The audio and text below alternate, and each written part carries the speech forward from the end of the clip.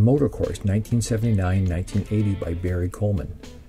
It's 1979 and Kenny Roberts has returned to try to repeat his 500cc Grand Prix Motorcycle World Championship.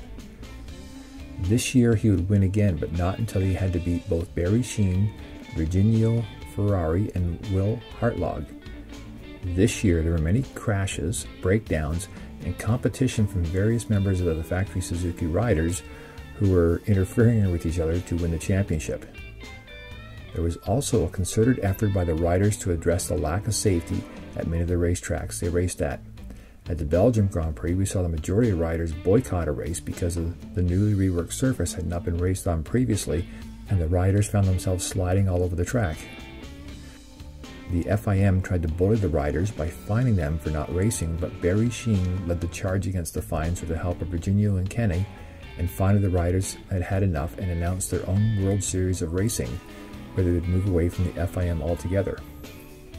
Motocourse also covers all the other Grand Prix classes and races along with the Isle of Man TT, FIM Endurance, AMA Road Racing, and several British championships. With the typical Motocourse skill, there's details about the men and the machinery, along with lots of spectacular photographs as well. If you are a lover of motorcycle racing, Motocourse is the book for you. This book is only available in a hardcover and is sometimes very difficult to find and can be expensive, but I will leave a link for it in the description.